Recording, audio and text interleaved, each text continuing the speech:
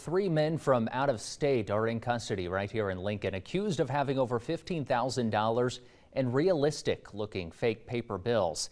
Now, all of them were pulled over in a traffic stop on westbound I-80 near Northwest 112th Street. The Lancaster County Sheriff's Office says the deputies smelled marijuana coming from that vehicle. That led to a search inside, and that's where deputies say they found nearly $17,000 in fake $100 bills. Detectives are now working to also learn the history of numerous $100 prepaid cards they were found inside that vehicle. Now, all three are booked into the Lancaster County Jail on felony charges.